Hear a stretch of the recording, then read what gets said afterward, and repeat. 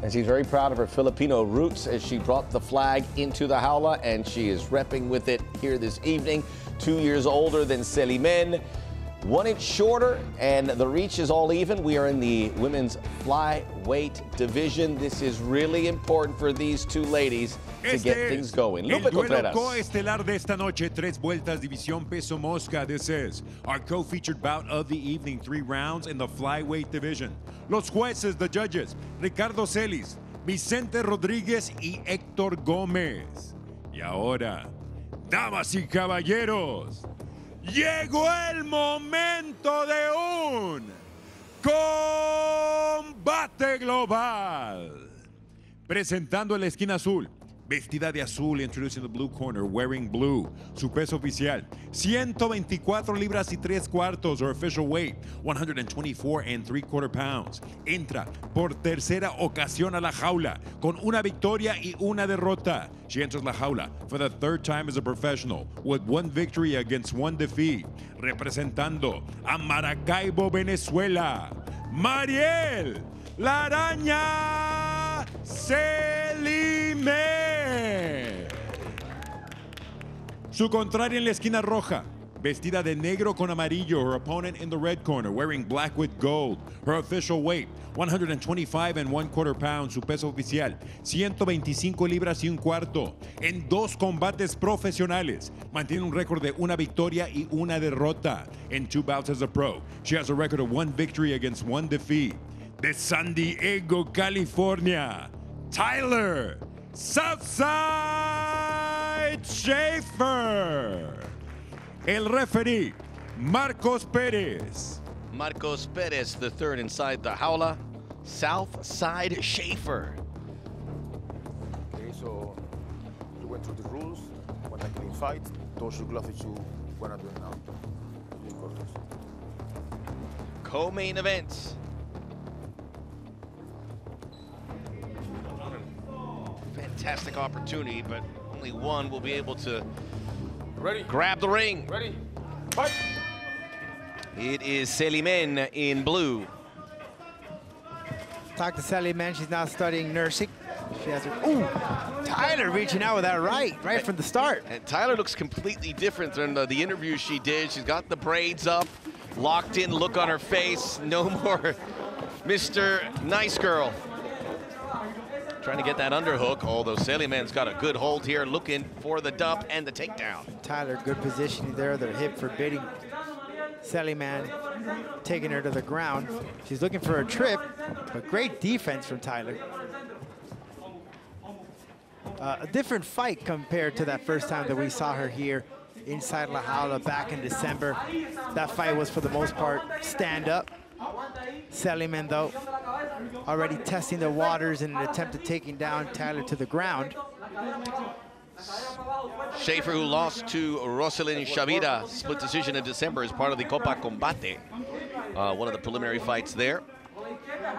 And she has dealt with a lot of tragedy. She's mentioned the loss of her grandfather, but early on in her life, the passing of her baby sister, Erin, who lost a battle with cancer at the age of 7 years old. It's not fair what some people have to deal with, but some are burdened with that. And Tyler is that. It's made her stronger, and she said she's fueled the fire for this fight on her most recent loss. Celimen searching for that rear naked choke. And a triangle locked in. Good grip there for both her legs.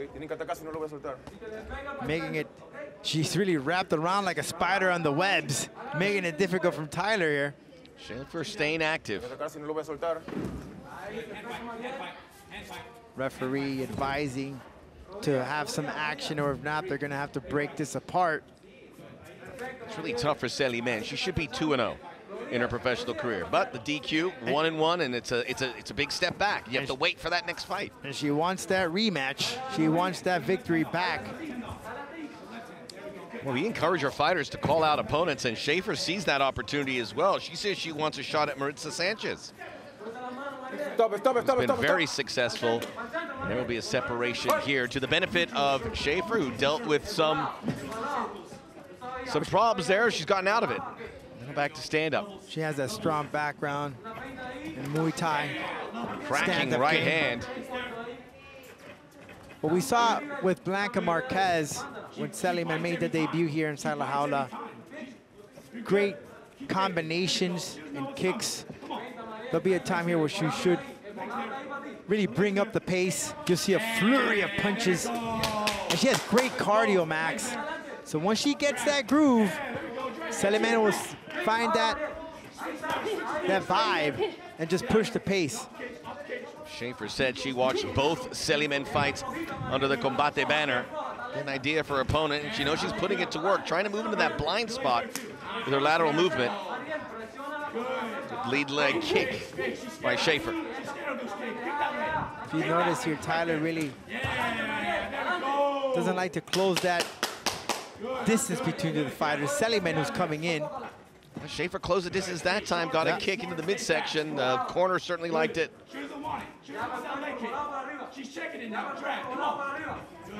Seliman now training with the camp of Goat Shed Academy and Bushido Muay Thai. Both these fighters have pop in those fists. He definitely got hands. Seliman from the headbutt incident said she learned she needs to be in control. Don't let things get in her mind. Try to be a better person. Yeah, that changed her as a person and as a fighter. And it goes back to the second round. Her opponent threw in a shot right after the bell.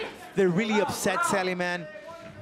And at that point, you don't want to get any points deducted or anything like that right after that bell. So you kind of have to take a deep breath, relax, and wait for the start of the next round. But you got to control the emotions. Yeah. This is a competitive sport. This is not a brawl. There's levels to this game.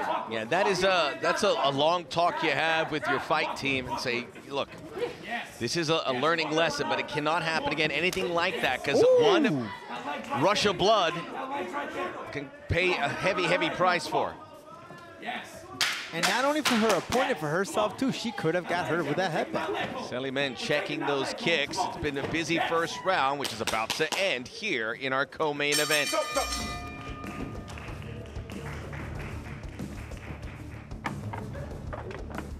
Feeling out process, I am sure, but good amount of activity there. Good stuff from Tyler compared for that first time that we saw her here inside La Jaula. She's been connecting with a lot of straight overright or straight crosses. Seliman, it's more like the testing of the waters. Sure, she'll pick up the pace in the second round. As you see, she checked that kick. Tyler over right hand across, connecting to the chin of Seliman. That was that kicker there when that coffee kicks in. It woke her up. Seliman then now taking her, perhaps searching for some submission work. Tyler, though, good positioning of the hips, breaking in that grip. Let's see what's at stake in the second round.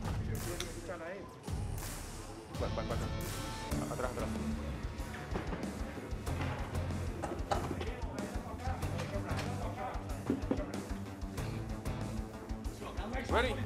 Ready? We are back here for round two, so an improved effort certainly from Schaefer. Seliman now knows she's in a fight, but still taking the center of the jaula with some frequency, as she does again here to open up round two. And Tyler looks more the stronger of the two, I would say, physically. Yeah, if you were to pair the leg them up. kicks have been, Yeah. the kicks period have been very Great impactful. teeth. And there's much more. Just an active set of feet, moving, kicking. But she said she was working at the feint. She's been using it all this time around. And it's working for her as we look at those open scoring of that first round, Max. This is the official scoring. Seliman with the takedown. Schaefer gets the edge, pardon me. Yeah. Well, a split call from the referees. It felt like a close round. It certainly is reinforced by the scores. Schaefer, though, doing most of the damage with those shots. Right into the corner for Schaefer. Maria Seliman, living in Venezuela. Her mother, when President Maduro took over, mom told her to go to America. She did. Her husband wanted to get into MMA. She trained with him and fell in love with the sport. And a new beginning here. Her husband, who competed here in mixed martial arts, Bit of another separation here, just not enough activity. And this will probably benefit Schaefer. She's been so good with the kicks.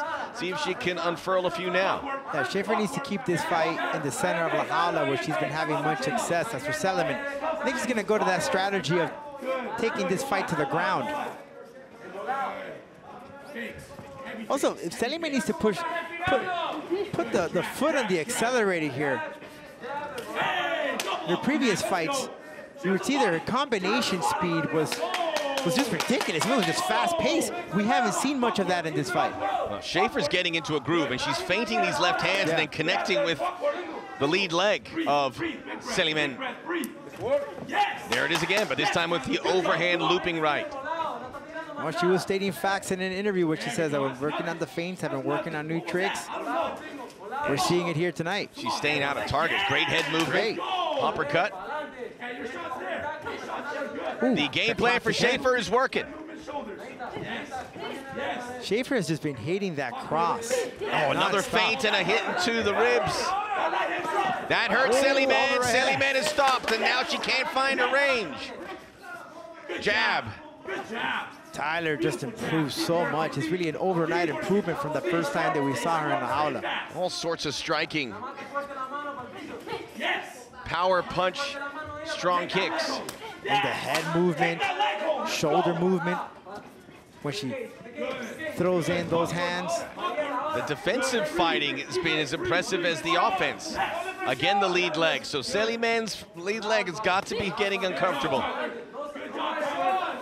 And the corner of Schaefer wants her to double, triple up on that. At this point, Seliman should test those waters on that ground again.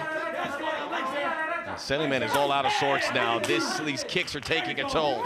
She's puzzled. She's just getting clocked. Look at the eyes. Yeah. She looks puzzled. She keeps walking into those punches, and she can't defend the leg kicks. But she attempted that leg. She attempted to grab that lead leg kick, but Taylor just the stronger of the two. Beautiful jabs. There it is. The jabs have been the difference because they've set up everything. Great defense from Tyler.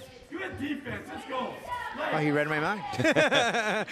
we beat him to the punch a couple times. Another short jab. Seliman has to go for a plan B. She's walking into this. She's going into the game plan of Schaefer. This is not going to succeed for her. It's not going to end well. Look, that lead kick, that lead leg is there, but she keeps switching the stance. She needs to capitalize on this. She has 54 seconds. Not enough time here. Seliman is a big fan of submissions, says she likes the rear naked. Also, armbar are her favorites. Right here, she needs to level up, change gears, go for the leg, the trip. You're good. Let's go, wide base, wide base, wide base, wide base.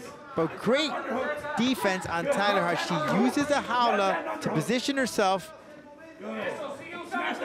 prohibiting Seliman to go to the ground.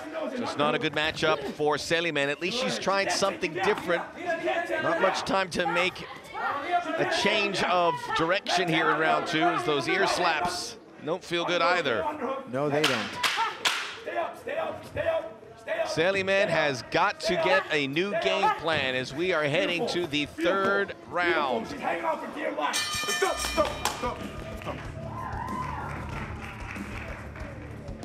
See, Seliman is limping. It seemed like he was limping there a bit. I wouldn't be surprised the way she has absorbed kicks to that lead leg. And for Schaefer, she's done all the work.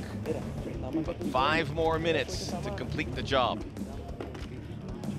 Corner of Seliman just telling her throw that overhand right. Connect it. Just can't come straight up. Gotta change some angles, change some levels. You have to work the angles because every time she goes forward, she gets clocked with that jab or that cross. Corner man there. Adrian, who's also competed here in Combate Global. Well, they are enthusiastic.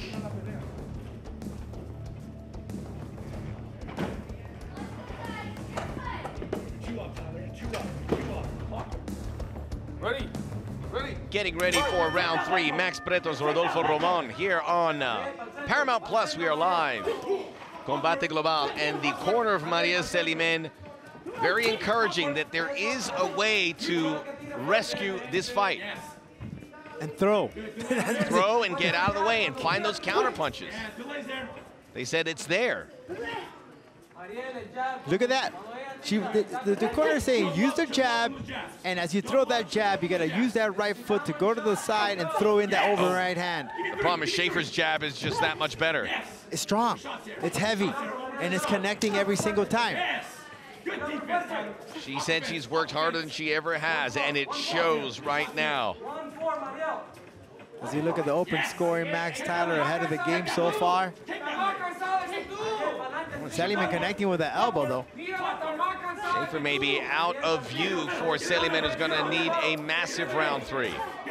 The jab every time finds its target for Schaefer in yellow. Every time she comes in, Seliman gets met with that jab.